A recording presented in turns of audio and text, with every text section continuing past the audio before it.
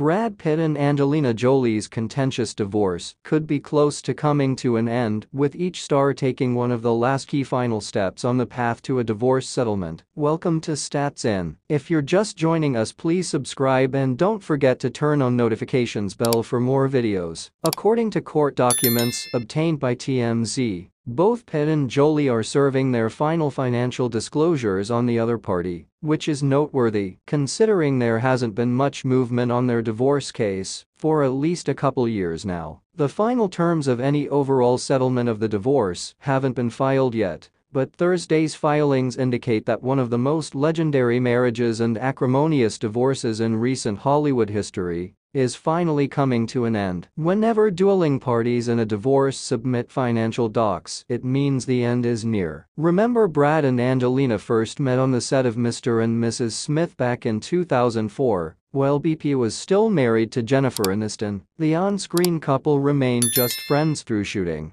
Though Brad separated from Jennifer about a year later, Brad and Angelina quickly shacked up together after his separation was announced, and they built a big family over the next few years, with 6 children in their brood. Brangelina got engaged in 2012 and married in 2014. But Angelina filed for divorce just 2 years later in 2016, citing irreconcilable differences. In the same year, Pitt was accused of physically abusing at least one of his children, even though he was cleared by authorities after an investigation, and he denied the claims too. The divorce proceedings continued to stretch out well after that, and a judge eventually ruled Brad and Angelina were legally single back in 2019. Other elements of the divorce have been playing out behind the scenes since then, and now, in 2024, the finish line approaches. Matters have gotten more complicated between Brad and Angie. Remember, in 2021, Angelina sold her portion of a winery she owned with Pitt, a move that eventually led to Pitt suing her for allegedly not getting his sign-off before selling to a Russian oligarch's company. That lawsuit is still ongoing and separate from their divorce case. Okay, that's it for this episode. Thanks for watching. Please don't forget to share your thoughts in the comments section below. Please like, share and subscribe for more.